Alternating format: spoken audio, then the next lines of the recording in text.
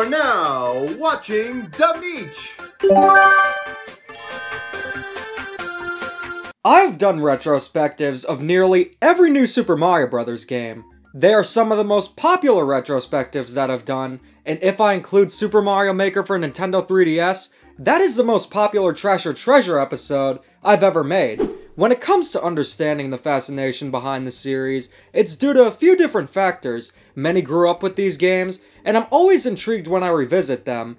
But with later entries, they have a defining factor that usually isn't good. New Super Mario Bros. 2 is the most monotonous, unoriginal Mario game ever made, and it also has a meaningless coin gimmick that resorts to nothing. If that isn't a blatant cash grab, I don't know what is. New Super Mario Bros. U, on the other hand, is a pure rehash of New Super Mario Bros. Wii, with a near identical structure, with no attempt to iron out the flaws from that game. Like, you can literally take baby Yoshis out of a level, but not regular Yoshi? That doesn't make sense! But the thing is, the New Super Mario Bros. Series is unbelievably enough one of the most important franchises in gaming, because Mario's return to 2D with the original New Super Mario Bros. Left an impact so huge that it's nearly unbelievable.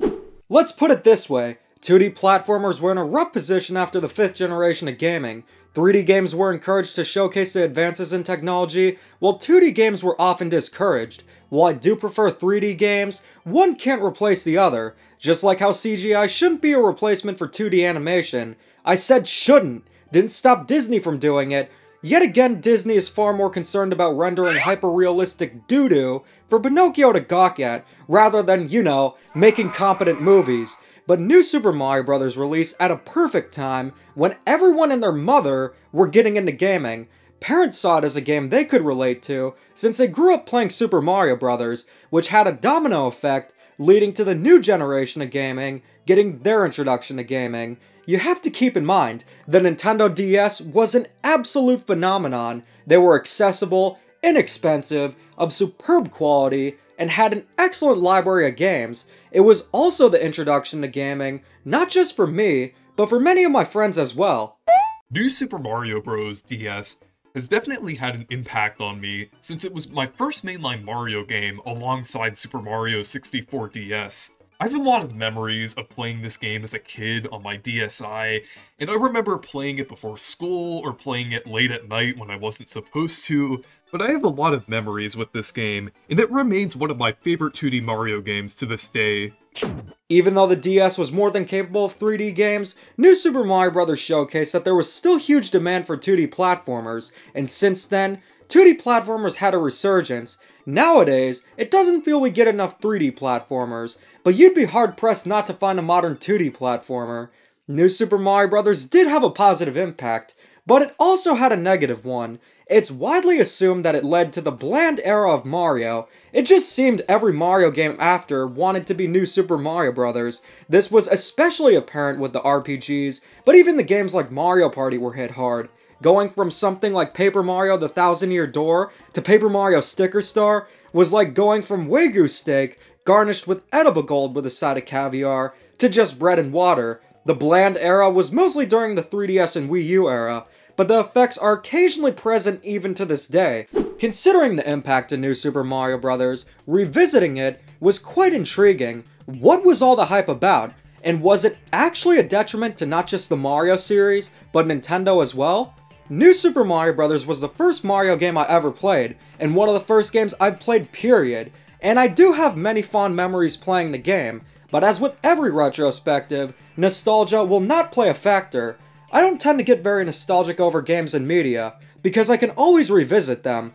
Life experiences like my trip to Canada back in 2011, my elementary school experience minus Sean, my graduations, and my first time in Greece, now that's what I get nostalgic for. Even my recent trip to Canada in December of 2022, I just have such fond memories of, and I'm getting nostalgic towards it already. Revisiting New Super Mario Bros. 17 years later was certainly interesting. How well has this not-so-new game held up? And more importantly, is it as stagnant as people make out the game to be? So the real question is New Super Mario Bros. True innovation, or did it just sell well? 'Cause you know what else sold well in the 80s? What? Our story begins with Mario or Luigi going on a walk with Princess Peach. They're just going for a nice morning walk when suddenly, lightning strikes the castle, only to then have Bowser Jr. capture Peach. That's right, after Super Mario Sunshine, he kept his word about wanting to fight that Mario again, and it's up to Mario and Luigi to save the day once again. Wouldn't you know it, it's the tried and true cliche, Bowser bad, rescue Peach plotline that few mainline Mario games have escaped. If this were any other game, I would groan. But considering this was the first 2D Mario game in nearly a decade and a half, I understand why they kept things simple, and although a story is nice to have, it hardly matters in a platformer, unless it's a certain platformer RPG hybrid. Gameplay-wise, New Super Mario Bros. Is very much a Mario game, and right from the first level, the game does a great job showing you all the ropes. The Mario Brothers can run, jump, stomp on Goombas, stomp on Koopas, everything just like before. But the Mario Brothers have also learned some new tricks following the events of Super Mario 64 DS. They can triple jump, wall jump, and even ground pound. All very welcome additions, which complement 2D Mario quite well. The ground pound was in Wario Land and Yoshi's Island before, so it's only natural to have it in a Mario game, and while the wall jump may make bottomless pits more forgiving, it does allow for more varied level design. The triple jump isn't as useful, but it looks super cool, I'll give it that. Unlike other Mario games, Mario and Luigi play identically, and you can choose to play as Luigi in single player by holding L and R before starting the game, which I always do since Luigi is clearly the better brother. The general control, though, is rock solid.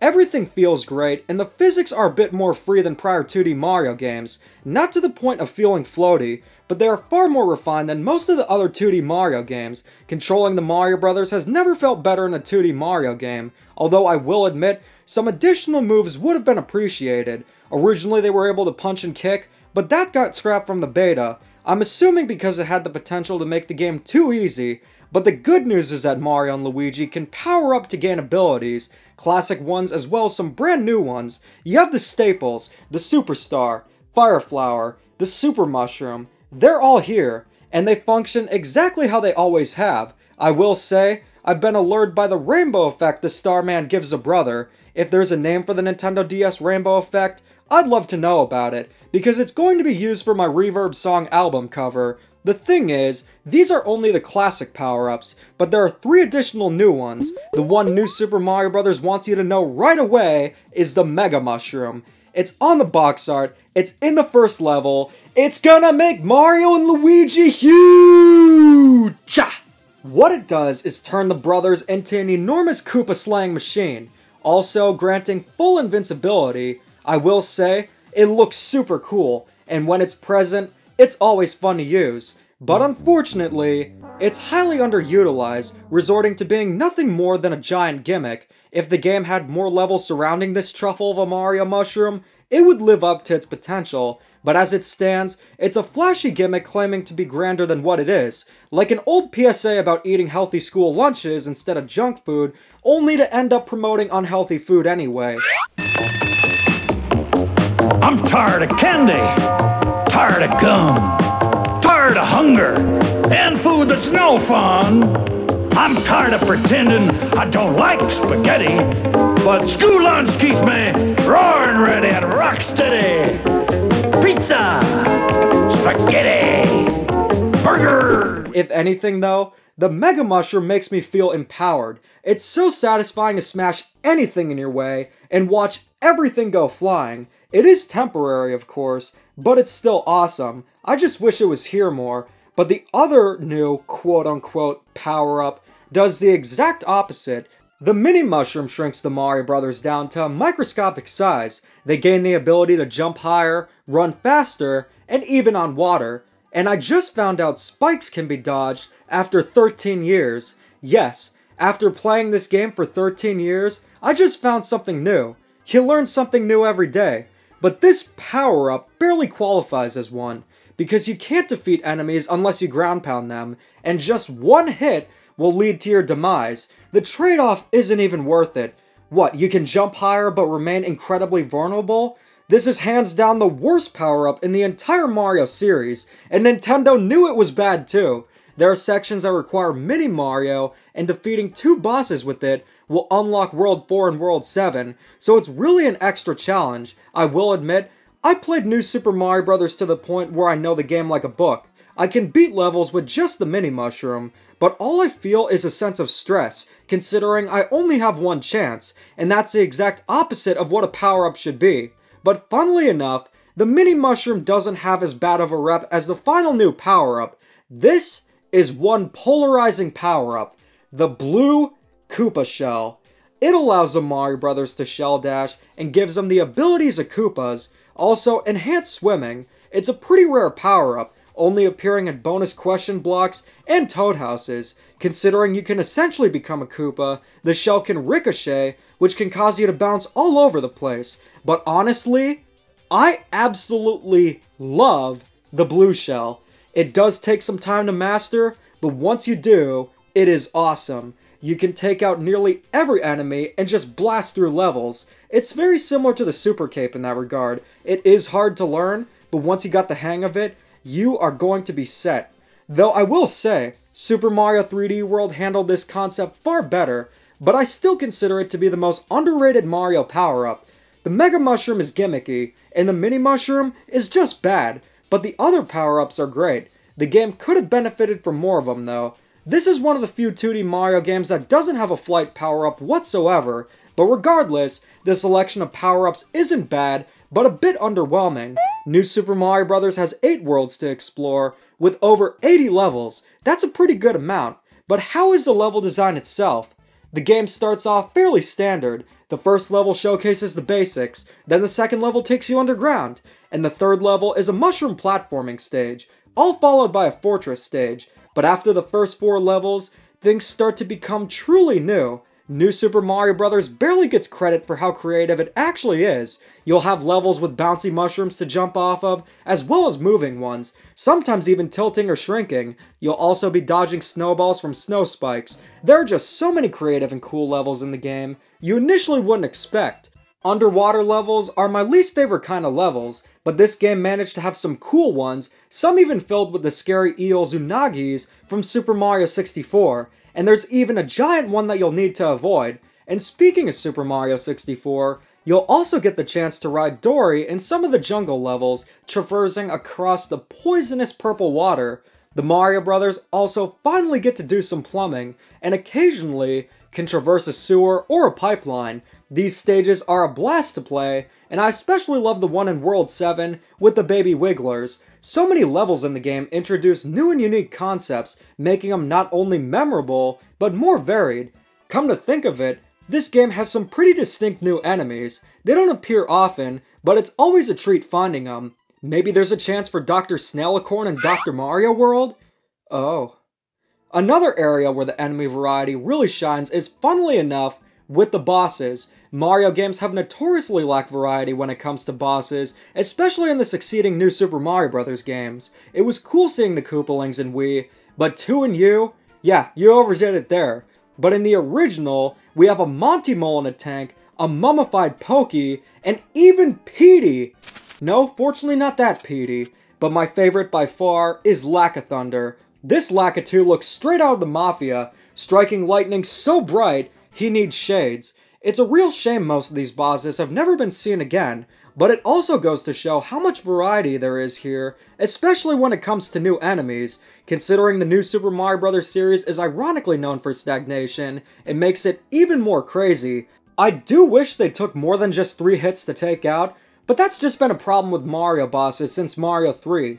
The levels are fun and creative, and the bosses are as well, but the level design itself isn't based solely on cool gimmicks, because the design itself is also great. This game came out just 2 years after the e-reader levels in Super Mario Advance 4, so it's not too surprising. Not to mention Nintendo are experts when it comes to level design. Your main goal is to reach the flagpole, but there are also secret exits and star coins to find. This encourages exploration and gives the levels far more depth, and I'm always a huge fan. Never did I find the star coins or secret exits to be hidden cryptically either. They were all in places that made sense, and there's even a few rewards for star coins too. You can unlock Toad Houses with them, which shockingly enough, are ran by Toadsworth. You know, The best Toad? The one Nintendo abandoned? Though to be fair, if I saw Paper Mario Sticker Star unfold, I would've ran too. The Toad houses give you items or 1-ups, and are mostly based on just luck, so unfortunately, they aren't minigames, but they can come in handy, and you can also get some neat wallpapers for the bottom screen. The secret exits unlock warp cannons, allowing you to skip entire worlds, so if you wanted to, you could beat the game in probably a little over an hour. They also unlock alternate paths, which sometimes have bonus levels or Toad houses. From a design standpoint, New Super Mario Bros. Seems nearly perfect. My main criticisms are just the lack of varied power-ups and the underwhelming new ones, but there are a few more criticisms that need to be addressed. The timer and score should not be here, the score is useless, and the timer is unnecessary. It's a relic of the past that just puts you under unnecessary pressure, not actual pressure since you'll likely never run out of time, but it's more of a minor annoyance, and to save the game, you'll need to clear a fortress or a castle, or buy a Toad house. Now to be fair, you should be able to clear at least a fortress in a play session, but you can unlock the ability to save at any time once you beat the game. Now I don't know if it was to make the game more challenging, but since when is saving progress whenever you want to a reward, especially in a handheld game? Again, these aspects aren't even a big deal, but they are worth bringing up. But overall, the gameplay is outstanding. But how has the presentation fared?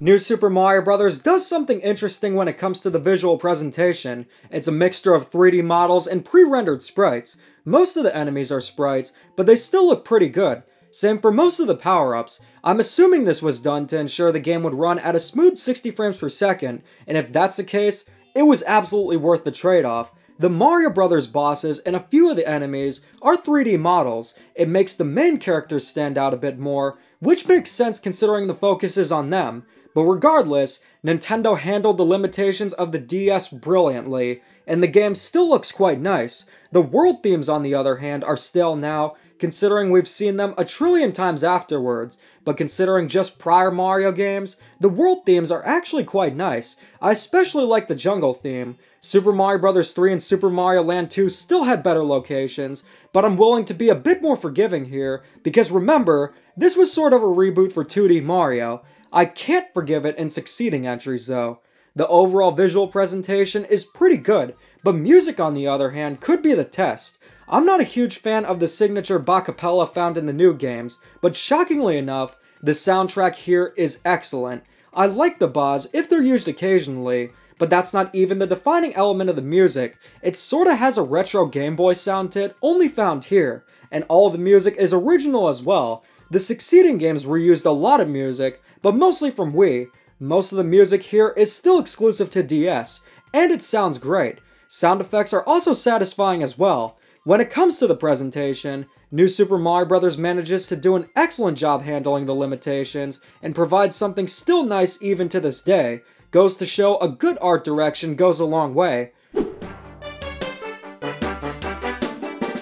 New Super Mario Bros. Has 8 worlds with nearly 80 levels. As I said before, if you want to warp, you can beat the game quickly, but if you're going for 100%, it's much more fulfilling. Getting all the star coins, finding all the secret exits, it'll probably take around 10 to 20 hours to do so, probably less if you know the ropes like I do, but here's something you may not know. Once you beat the game, by pressing LRLRXXYY at the pause screen, you can unlock the secret challenge mode that doesn't allow you to backtrack.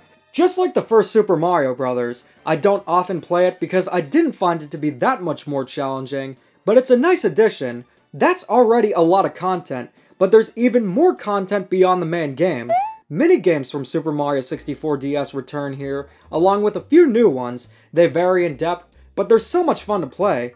Organizing Bob-ombs and Whack-A-Monty Mole are some of my favorites, but I don't even want to know how much time I spent playing picture poker with Luigi. I played it so much, I think I got the max number of stars. This is why I have a problem even to this day. And I'm not the only one. The added minigames in New Super Mario Bros. Are such a welcome bonus. I especially love Luigi's Casino and the Wanted poster minigames. It taught me how to gamble when I was 5 and how to spot a criminal. These games are great overall, and I'm really happy they were added here, even if I hardly play them anymore. The minigames are an excellent addition, but they are mostly from Super Mario 64 DS, albeit graphically enhanced. But there is another mode exclusive to the game, being Mario vs. Luigi. My goodness, I cannot tell you how much fun this mode is. You and a friend compete for stars and go completely against cooperating. Think of it like the battle mode of Mario Kart, but in a 2D Mario game. There are 5 levels specifically made for it, and they even have blue Koopas to jump on which give you the blue shell power-up, and you only need one game card to play it. The good old days of download play. I remember back in elementary school, my friends Shawnee Boy and Billy put me up against another new Super Mario Bros. Expert, and bet on who would win. I'm guessing they gambled with Luigi too. The new Super Mario Bros. Series is very well known for its co-op multiplayer. However, the first entry in the series did something very different by having the competitive mode, Mario vs. Luigi, and I have tons of fond memories playing it when I was a kid. Thankfully, I haven't joined the dark side behind the alleys of Luigi's Casino, because I was too busy knocking the ever-living stars out of my friends. I mean, they do call me Starchronix for a reason, you know. It's a shame this mode never returned in future entries, because it would complement co-op very well, and it could bring more variety. But even with that said, it's definitely a highlight here, and it's one of my favorite aspects about this game, 100%. While it's not as feasible playing DS games multiplayer nowadays since the heyday has been long gone, it's still a blast to play, and I hope that one day we'll see a re-release of the game with online play. But even if you disregard the minigames in Mario vs. Luigi, there is an ample amount of content. It would have been cool if they had a co-op mode though.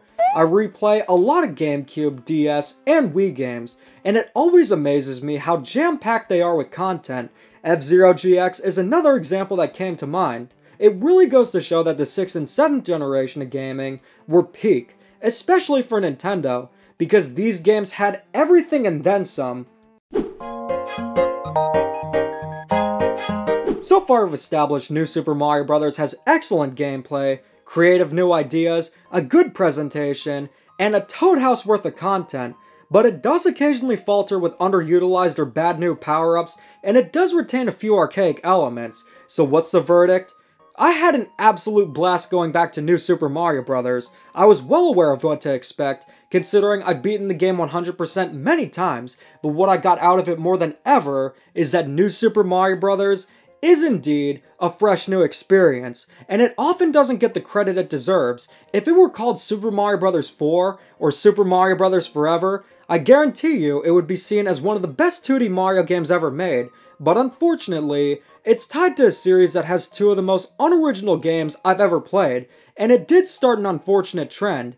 Too many succeeding games pretty much just wanted to be New Super Mario Bros., and they only took the more generic aspects from the game. I also think it started the trend of Nintendo focusing heavily on 2D platformers, especially during the 3DS and Wii U era. The question is, if I could go back in time, would I prevent New Super Mario Bros. From happening to stop the domino effect? Considering where Mario games are now, I wouldn't.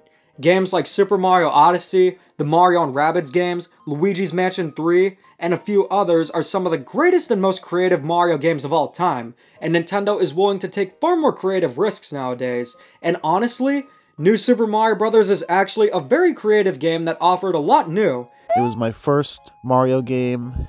It made me a Mario fan for life. I loved playing the multiplayer mode with my brother. There were a lot of fights because of it, the Mario and Luigi mode. I loved the minigame modes as well. And honestly, it's a staple of my childhood. And without that game, I don't think I'd be the Mario fan that I am today. And while I still have a distaste towards the new Super Mario Bros. Series at the moment, it doesn't take away from the fact that this game was really instrumental to making me the Mario fan that I am today. Don't let the succeeding games like 2 and U sour your impressions, because New Super Mario Bros. Still remains excellent and is well deserving of the new moniker. It's an excellent return to form, and was a true evolution for 2D Mario. The only thing that's aged is just the 2D Mario gameplay itself. 2D platformers are better than ever now. You might be spoiled after playing Donkey Kong Country Tropical Freeze or Rayman Legends going to this game, but it's still a blast to play, even if it isn't as sophisticated. But for a new 2D Mario game, we need something just as new as this game was in 2006. But regardless, New Super Mario Bros. Gets the ranking of treasure. New Super Mario Bros. Wii is still my favorite game in the New Super Mario Bros. Series, but DS is a very close second. And that concludes the New Super Mario Bros. Saga. We now have taken a look at every New Super Mario Bros. Game, but our journey still remains super. Join us next episode for an in-depth look at the often polarizing Super Paper Mario. So what do you guys think? Let me know in the comments and keep calm and da-da on.